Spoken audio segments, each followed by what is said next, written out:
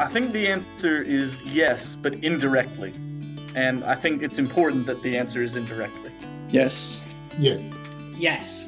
Yes. Yes, absolutely. Yes. Yes. Yes. Yes. Yes. Yes. Yes. Yes. I do.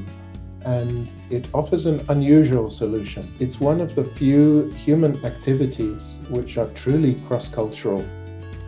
It doesn't tackle any directly, but educating physics students to solve difficult problems in original ways is a way forward. There may be a distance in time between the very fundamental mathematical equations that we're trying to understand and the applications that may arise from them 20 years later. Increase representation by increasing opportunities for people who come from underrepresented groups in theoretical physics. It's mainly public health. Healthcare and sustainability. Sustainability.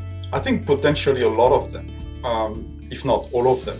Moment, the coronavirus. Again, I'm going to be deliberately ambiguous here, and I'm going to say all or none, depending on how you want to look at it. We produce people with special skill sets, many of whom do not go on to be theoretical physicists themselves, but instead enter the wider world doing jobs that are directly related to global challenges like energy or climate change or disease modeling, things like this. And so I think in that sense, indirectly, we have a huge role to play.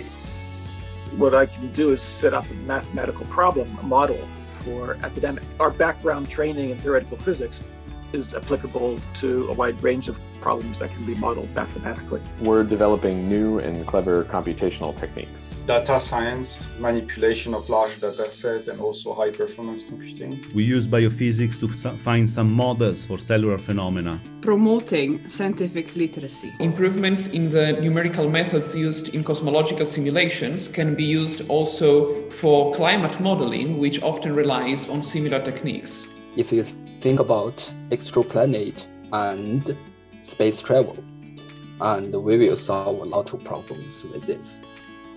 The most important thing for tackling global issues, I think, is collaboration and team working.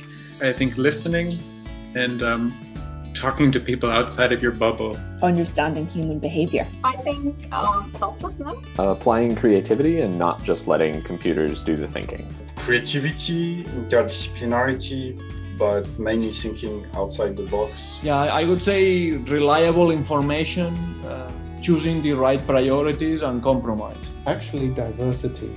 It's bringing people with different perspectives together. New ideas. The problems are just too severe to be tackled by existing ideas and old technologies. In the future, that's what theoretical physics should continue to be about, is thinking about deep questions about the nature of reality, the universe. To learn from nature, to understand nature's laws, and to use that understanding to grow our appreciation of our situation, to seek in an uncompromising way answers to the most difficult questions. Always providing the answers, the ideas for things we can't understand. I think they only need to have a lot of ideas. Exciting, challenging, and hopefully surprising. Creative and also collegial. Big thinking. Interdisciplinary. I'd like to see more synergies with society and general technologies like AI, big data, blockchains, and all these things. I have two words, like me. Diverse, welcoming, and inclusive. More diverse in terms of people, more diverse in terms of ideas, more diverse in terms of the topics that we attempt. Bright and inclusive. Bright, of course. It's one of the most exciting areas. I'm sure it will continue to produce great minds, which will continue to inspire the world.